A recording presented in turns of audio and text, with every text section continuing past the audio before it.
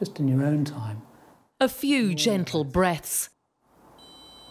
That's it, Colin. And minutes later, a result. Rapid diagnosis for a lung condition that up to 2 million people in the UK don't even know they have, using the power of AI to analyse the breath. Until now, confirmation of chronic obstructive pulmonary disease, or COPD, has required a spirometry test involving forced exhalation. It can take half an hour or more, and that's once you get an appointment. Diagnosing Colin was far from easy. The test is exhausting. Each one has a gap of 5–10 minutes between them to let you relax again.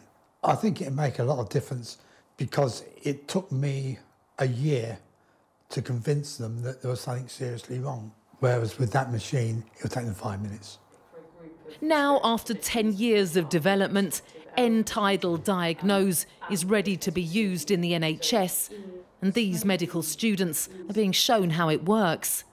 In total, we've collected over 2.5 million patient breaths from every cardiorespiratory condition that you can think of, and then we've trained a machine learning model, we've taught it to discriminate COPD from everything else that can look like COPD. 1.2 million people in the UK have been diagnosed with the condition.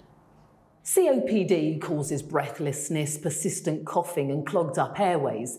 It isn't curable, but it is treatable, and the sooner that treatment starts, the better it is in the long term for the patient. And this little device is going to speed the whole process up.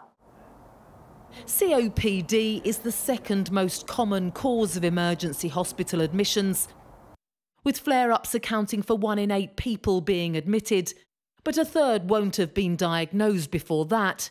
And 1 in 4 patients with COPD say they waited 5 or more years for confirmation. How much difference is this going to make? The day they come in thinking they may have COPD, I can run a test for them and get an accurate indication of whether or not they do have the condition. With that diagnosis, I can initiate treatment. They don't have to wait, they don't get put on the wrong drugs. It's revolutionary. The goal is simple: transform diagnosis and improve patients' lives, in turn cutting costs for a cash-strapped NHS. Emma Birchley, Sky News, Suffolk.